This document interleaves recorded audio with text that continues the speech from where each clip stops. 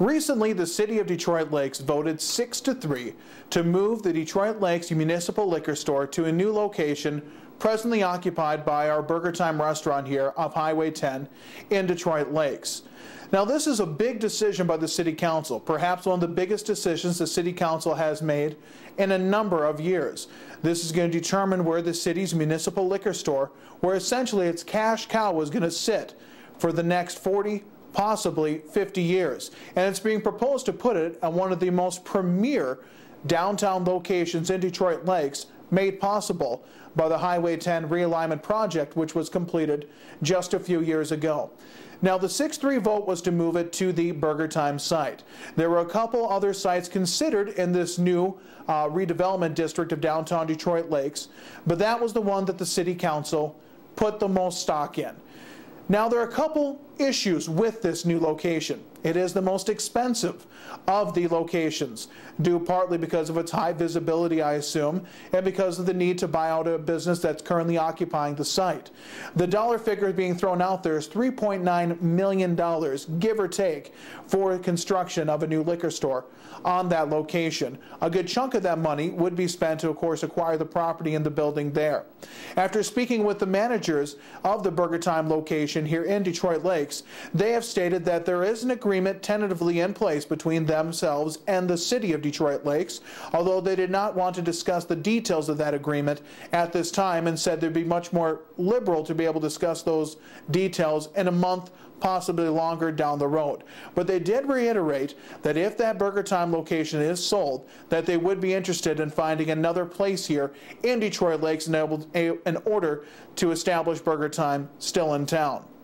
But let's look at some of the issues with this new location potentially. Number one is the financial issue. Again, the most expensive of the options that the City Council was considering at $3.9 million, probably $500,000 more than any other location the city was currently debating about moving the liquor store to. So that's one issue I think citizens have some reason to be concerned about. Number two could be accessibility. Although with the stoplights there, it should be pretty easy to get in and off of Highway 10 to the location. However, will there be enough space besides just one entry point and one exit point, similar to what we have at the current liquor store? I don't necessarily know if accessibility is going to be helped in this new location. Size is another issue the City of Detroit Lakes has. This new liquor store would be about double the size of the current liquor store, which would allow for more inventory to be on the floor.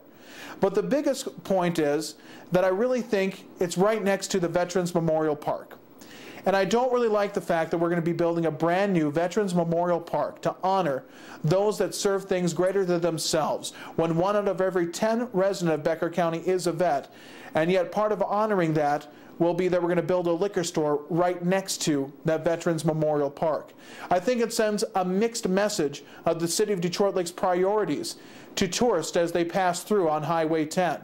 And obviously it's high visibility, high traffic area on Highway 10, which means that's going to be the image most people have as they cruise through town. Liquor store right next to a Veterans Memorial Park. And maybe I give too much to that point. Maybe that's not that big of a deal. And maybe it is to some, and maybe it's not to others. But I do think that the City of Detroit Lakes should possibly look at another location if possible. At this point, we're probably well beyond that. But they only had one group do a study. And that group that did the study said this location at Burger Time is the most profitable. And I can understand if you're the City of Detroit Lakes and you're moving the city-owned liquor store, you feel like you have to move it to wherever you think it'll be most profitable.